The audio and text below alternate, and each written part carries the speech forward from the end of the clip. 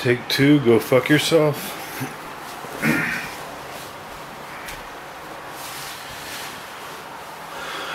So anyway, Philip K. Dick, it's great that his last name is Dick. I mean, come on, could it have been more perfect? I've done a brief summary of Philip K. Dick's work. I haven't read a lot of his books. Love the website, love the following, love the concept. When things are so fake, it's funny.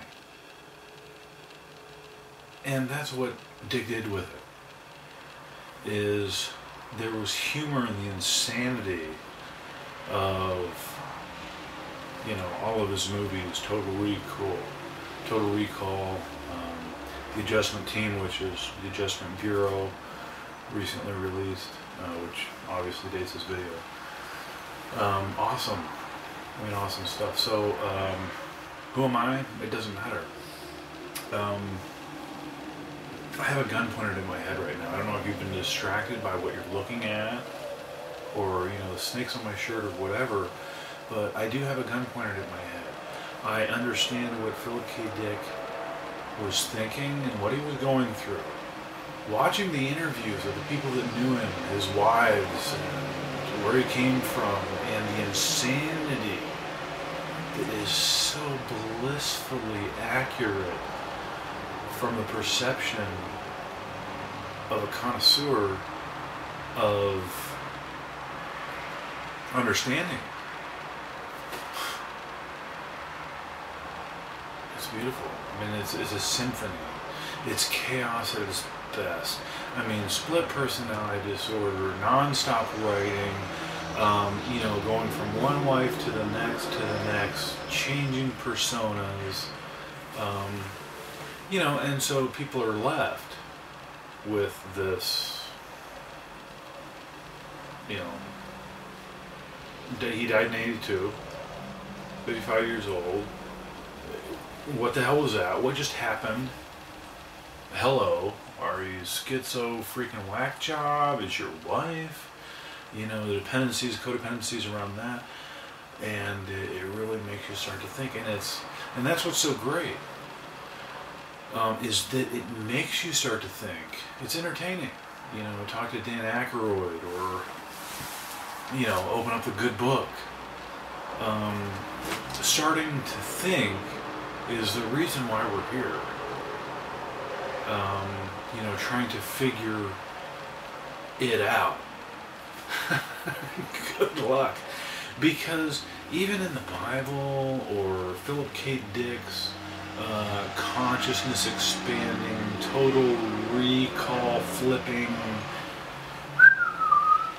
birds chirping and butterflies flying around in your head type stuff, the bottom line is you got to put your feet on the floor tomorrow, and the next day, and the next day.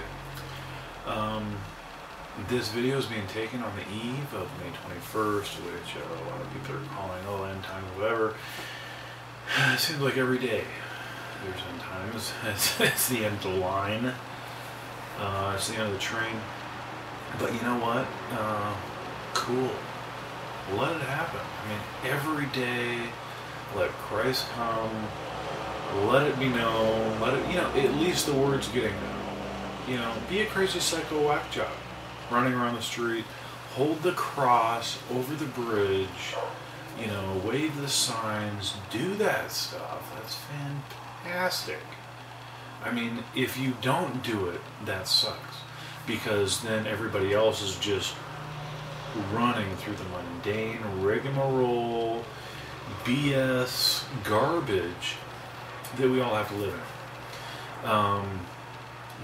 It's funny that Philip K. Dick's enthusiastic approach to bennies and the drug cultures of the 60s, and he just jumped in with both hands, is so fantastic. What a hot skillet to have flashed and ignited the passion, the woe is me, eating horse food or, you know, dog food or whatever it is that he did to make a point of, and people can relate with that across the board. Millions of people can relate with that. It's like, you know, we're walking through our day, but you're seeing this person, whether we're talking about Philip K. Dick or the Bible, Jesus, whoever you want to focus on, American Idols or whatever it is, the person is still standing there on the other side of the lens, whether it's our eyes or the video that's coming across to you now.